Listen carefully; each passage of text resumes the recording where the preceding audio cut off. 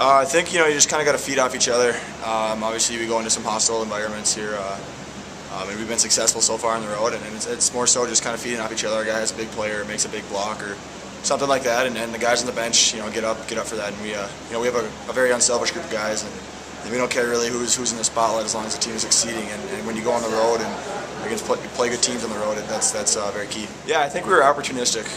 It wasn't our strongest game of the year by any means, but we had a few chances, and our forwards did a good job of putting them home when we got the chances. And Feds was strong for us again tonight, and he gave us a chance to win. And then our power play got one there in the third period for us, which was big. And then we buried their chances when we got the chance, which is it's big, but we got to come back tomorrow again.